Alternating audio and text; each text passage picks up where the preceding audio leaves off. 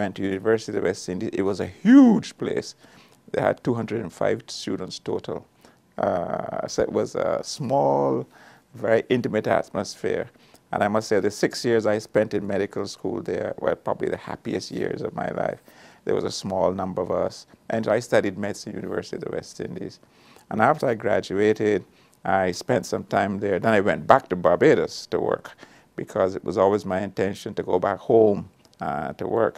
The idea was if the country had paid for my education, I should go back to Barbados to work.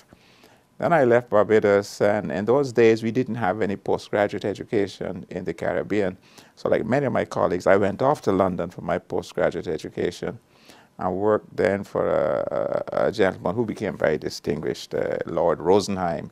He became then president of the Royal College. I worked for him in London for a couple of years, and then came back to the Caribbean to work in Jamaica, always with the intention of going back to Barbados, but this never happened.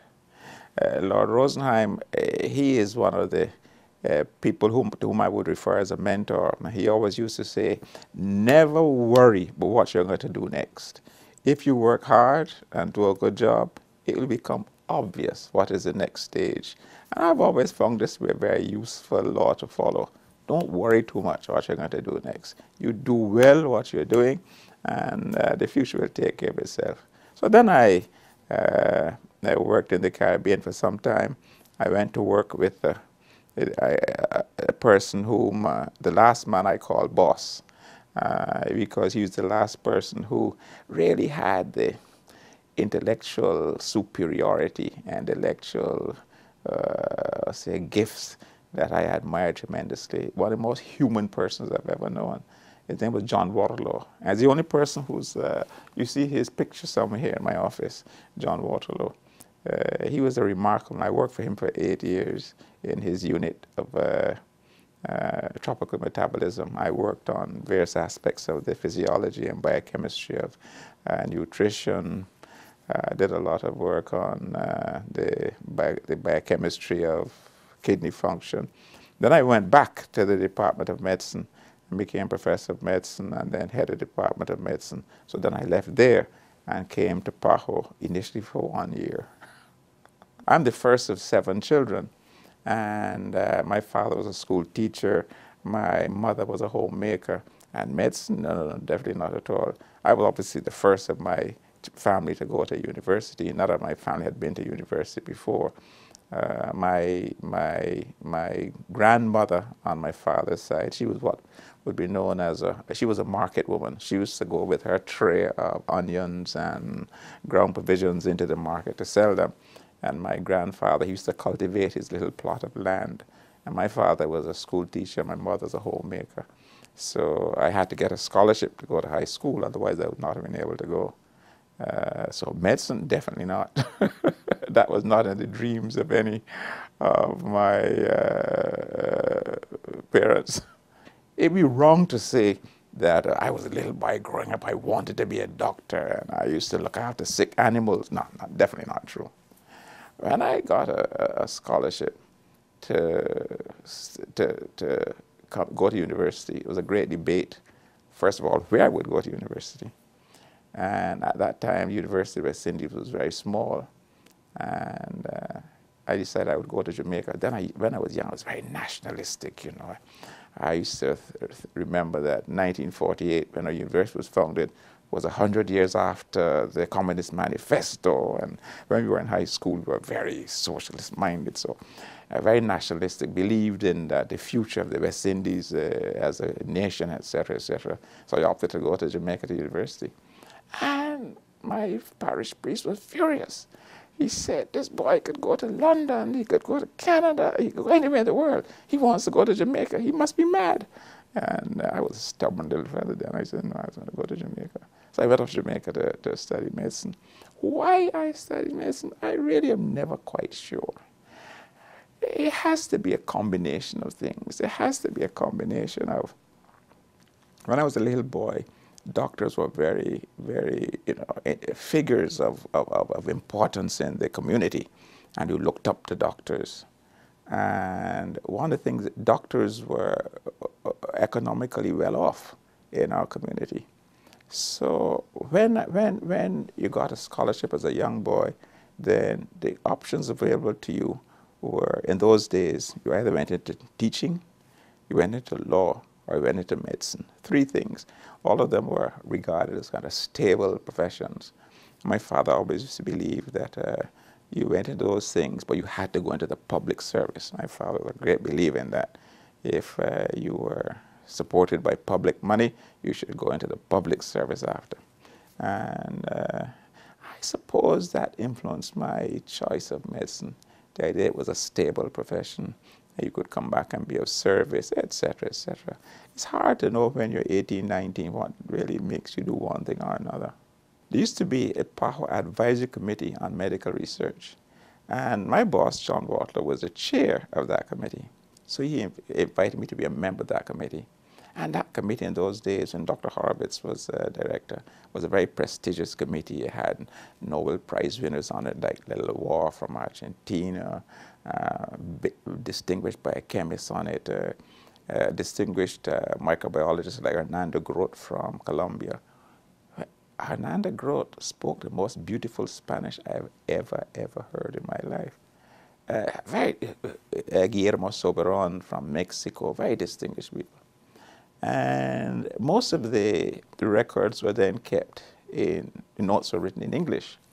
So I wrote English reasonably well. So John Walter made me secretary of that committee. So I was secretary for many, many, many years. I always remember, and Magali Hansen used to work then in that committee. And I was, yeah, that was a story I wouldn't tell. I tell the story how the first time I wrote these minutes, Magali Hansen corrected my English. I was furious. I said, who is this Bolivian correcting my English? She was right, actually. Anyhow, be that as it may, I was secretary for a couple of years. Then I became president of the committee. And I was president of the committee for several years, initially under Horowitz, Dr. Horowitz. Dr. Horowitz paid a lot of attention to that committee. He was very keen on research, paid a lot of attention to that committee. And then after a couple of years, I was president. Then there was a PAHO research unit. And then when, I've forgotten his name, from Mexico, was the head of that unit, he left. So Dr. Cunha invited me to be a member, to come into that position.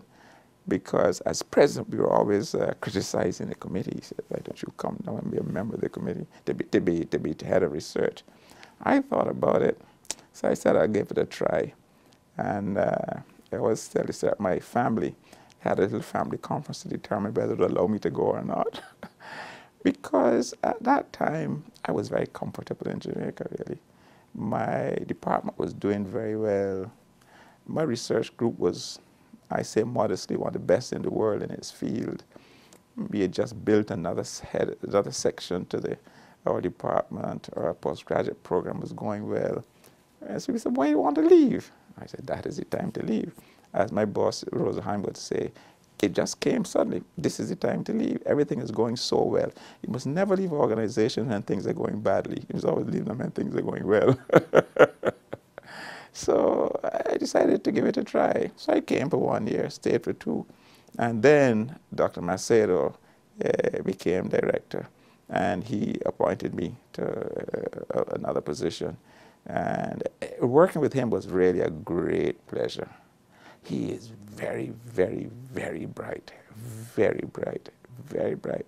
And one of the things I admired with him, his openness to comment and criticism. He would say, look, if you don't disagree with me, you don't do me a favor. If you find something is wrong, you must disagree with me, otherwise you don't do me a favor. Of course, I'm not going to get up in public and say, you're wrong. But if you think something is wrong, you must tell me, otherwise you don't do me a favor. And he would entertain argument and discussion, which I liked tremendously.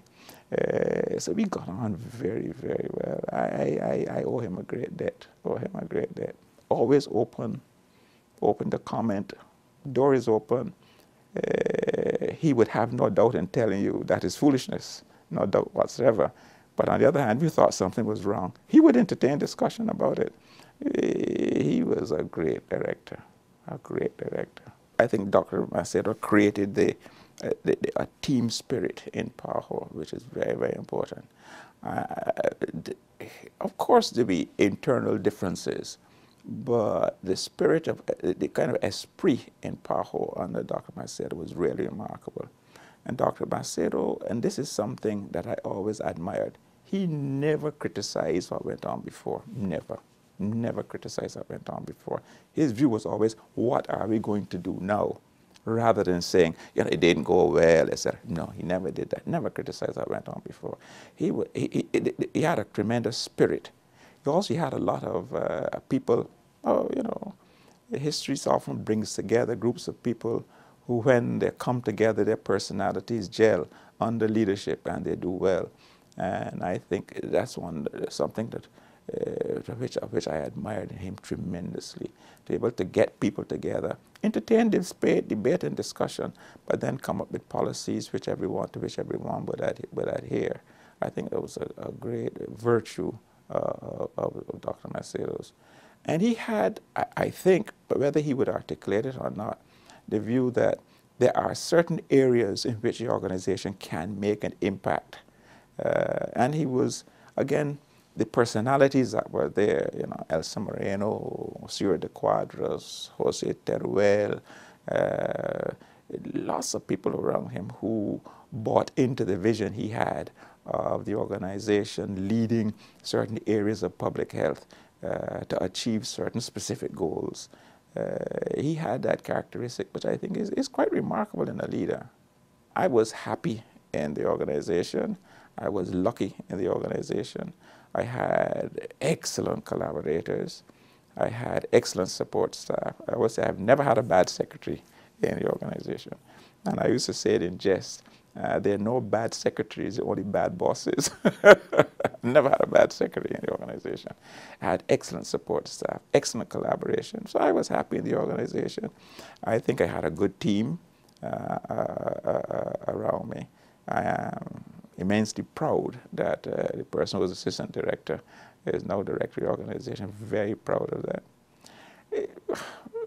It is impossible to speak of one's own time and speak of achievements, because one of the things that also was always drilled into me from the time I was knee-high, no one ever does anything worthwhile alone. Nobody ever does anything worthwhile alone. Unless you have the collaboration, cooperation, and the buy-in of groups of people, you'll get nothing done. You'll get nothing done. And part of, I like to think that one of the things that was positive of my term there was that there was also a team spirit. Yeah, in a sense, carrying on a Macedo tradition, there was a team spirit in the organization that allowed us to do a couple of things. If anyone leaves a job and say he's done everything, he's a fool and a liar. Because you never, if it were so, there'd be nothing left to be done. And that is never true.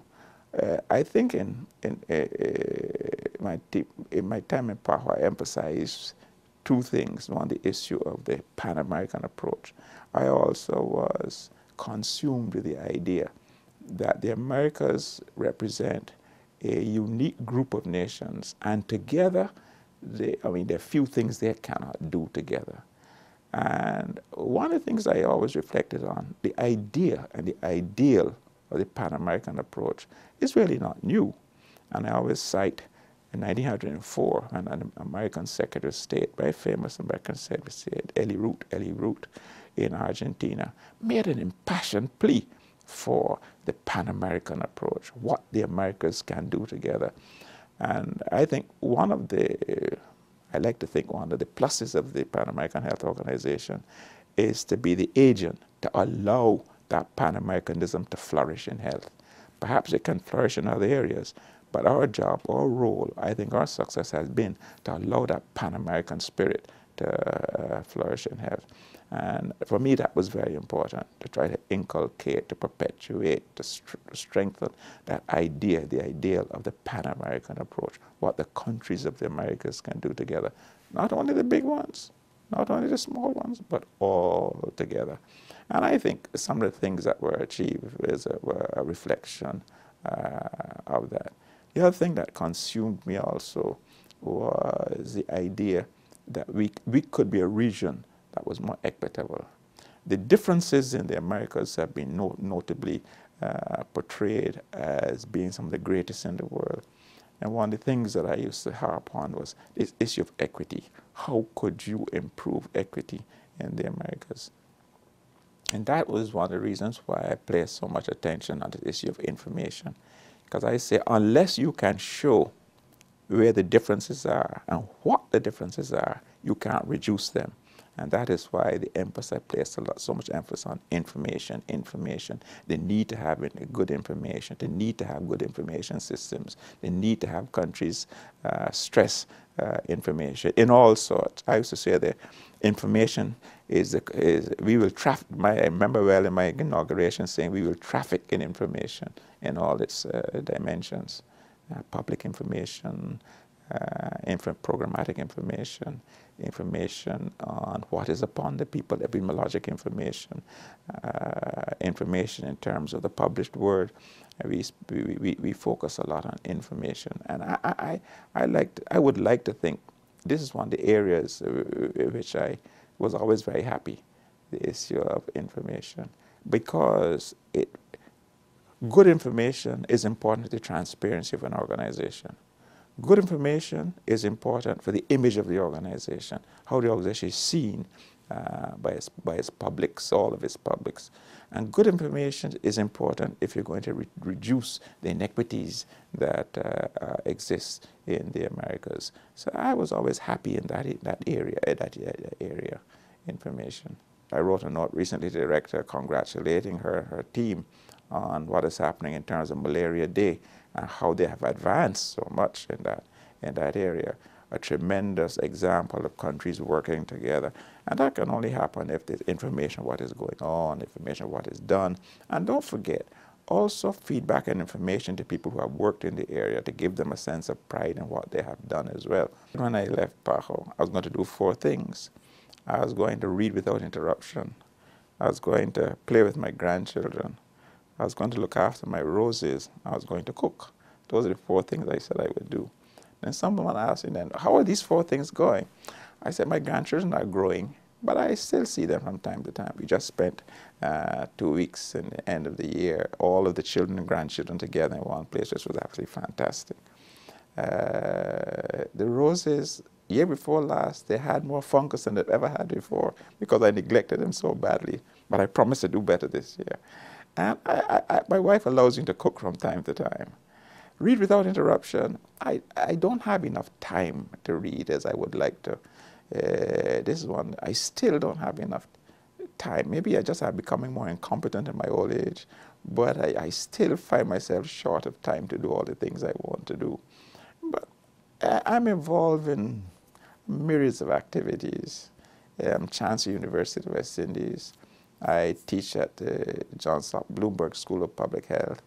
I am chairman of a couple of non-profit organizations. There's an advisory board for the Institute of Public Health in Emory. I'm chair of that board. There's a non-profit think tank here in Washington, CDEP. I'm chair of that board. I'm a member of the Population Reference Bureau, their board. All of these are non-profit organizations.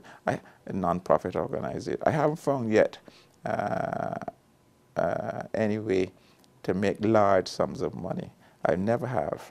And I suppose I'm too late to find it now.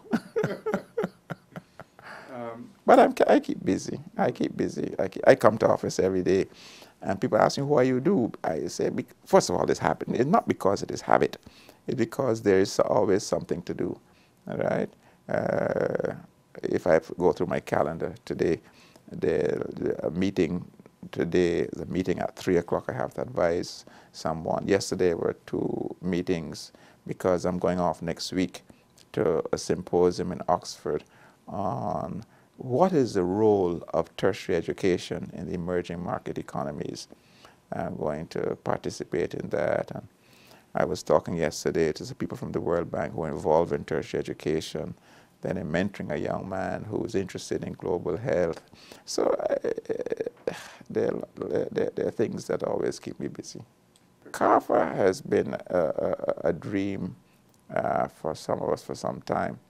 And the idea and that there should be a Caribbean collective response to the Caribbean public health problems is really an idea whose time has come.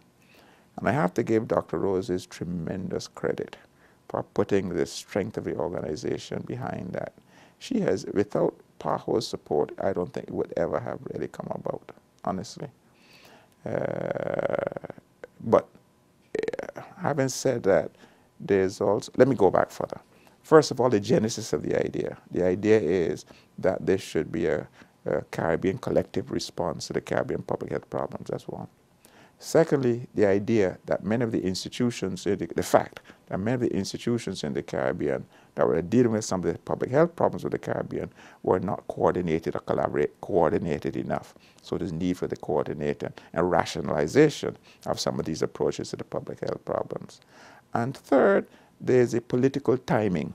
A lot of these things depend on the political timing. The idea that you can engage the heads of government with the concept of a Caribbean collective response to these public health problems. And there's a couple of things influence that. One, the experience of the Caribbean in terms of World Cup cricket, that they could establish a Caribbean system of surveillance at that time throughout the whole area, was something I said, hey, you know, these are some of the things that we really can do together. But then having had the idea and having had the sort of political acceptance of the usefulness of it, of the value of the idea, then came the actual hard work in putting the idea into practice. And here there are two aspects, I think, that are worth mentioning. One is the support of Dr. Roses and PAHO, and two, the really incredible hard work of Eddie Green, Dr. Edward Green, and being the point person for mobilizing much of the support within CARICOM Secretariat for it. And the last has been, I think, the openness of the government of Trinidad and Tobago, because the government of Trinidad and Tobago is going to put up the building, they're providing the space, and the generosity of the government of Trinidad and Tobago in this has really been quite remarkable. So I think that there are several major ingredients. One, the validity of the idea and the concept. Two, making the concept operational. And three, making the concept operational. And really three, what have been the ingredients to the operationalization of the concept would be where I would look at it. It is now a legal entity. It is now a fact. And the thing is now how to make it work. That is how, there's no doubt about the validity of the concept, no doubt about the validity of the concept. So I think the stars are all aligned for a very successful CARFA. It's going to take continued work. It's going to take continued attention, continued energy, continued support from without and within the Caribbean. But I don't have any doubt about the validity of the concept, the usefulness of a CARFA for the Caribbean. I have no doubt about it at all. When you look at the problems in public health that affect the Caribbean, several years ago, the Caribbean heads of government adopted the phrase, the health of the region is the wealth of the region. And I was fortunate enough to be head of a commission that they established, pointing out what are some of the big problems within the Caribbean. If you look at, I pointed out there were three really. One, the issue of the chronic diseases, the non-communicable diseases. Two, the problem of HIV/AIDS. And three, the sequelae of injuries and violence. If you look at all those big problems, and you combine them, then with the necessity for providing information, what happens in those problems, providing templates for approaching those particular problems, all that has to be done collectively. And CARFA is going to be the agent, I think, that addresses this collective approach. Let me address this way. One could have the focus at the global level, at the regional level, at the local level, and perhaps at the individual level, maybe the local level. At the global level, the thrust is the health of the world as a whole. And in that context, the main issue is, for me, how you reduce the inequities that exist between the peoples of the world. If you accept that as the major challenge for the world for now and the immediate and medium-term future. That in health is a major global challenge. How, of course, you will need to address some infectious diseases here. Of course, you need to address some non-communicable diseases there. But the biggie, is really how you reduce these unacceptable differences between the peoples of the world. If you accept that, the only way that can be done is if the nations of the world agree to address the problems of the world. And the only forum in which the nations of the world come together are through their organizations. So those people who serve in these organizations have a major role in getting the nations of the world to agree to solve the world's problems. They have a role in providing a forum at which the nations of the world can discuss these activities. Having said that, I'm going to come back to this because the nations of the world, we have begun to believe that the nations of the world and the governments of the world are one of the same thing, and they're not one of the same thing. The governments are only part of the nations, but the organizations we have at the moment are really the intergovernmental organizations, and they serve a forum. They function of providing a forum for the governments to decide what to do and how to collaborate together to address these problems. And also they serve a very important function, what I call the socialization of governments. When governments come together, they tend to, in the process of socialization, they tend to agree more on things that should be done if they try to do it individually in their own capitals. So in the organization, I'm dealing from the point of view of a functionary in an organization. From the point of view of a functionary in an organization, one of the main issues is how to provide that kind of forum to allow for the governments to come together, to agree and to discuss how they're going to address those big problems, the major of which are the inequity. But that has to be translated into national problems. And I'm a firm believer that the complexity of the agencies is often something that we make up ourselves, or the horror of the complexity is some things that we elevate often too much ourselves. I tell you why. Because I believe that national sovereignty should allow for the nations themselves to dictate how these various players come together. And I think the main function of the functionaries of international organizations, intergovernmental organizations, is to help the national government to put all these players together. One of the classic examples of that is in the polio program, when it was the interagency committees run by the government that dictated what was going to be done. Because sometimes we forget that what the various agencies and multiple players bring into a country is small potatoes compared to what the country itself does and spends in money, in time, in the blood and sweat of its people. What they brought in is really small. So part of our job is to how do you strengthen the capacity of the government to bring these various players together, many of which are interested in the country, but also interested in their own survival by definition.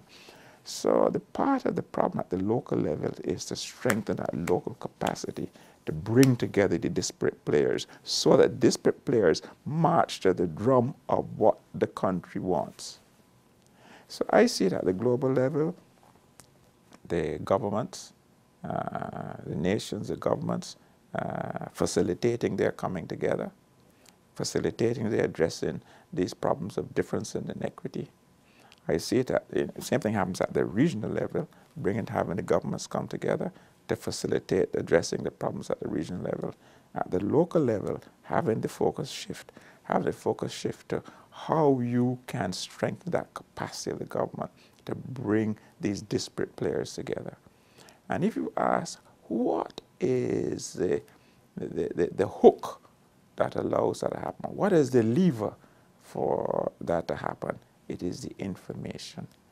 If governments don't have information of what each one is doing, if governments do not have accurate information of what needs to happen at their own level, there'll be absolute chaos. Absolute chaos. I used to say in PAHO that only 3 golden rules of cooperation. 1 is mutuality of interest. 2 is specificity of purpose. And 3 is definition of resources. 3 golden rules. And at the country level, it obtains. You have to have, and the only person that can guarantee that interest, that mutuality of interest serves the people is the governments themselves.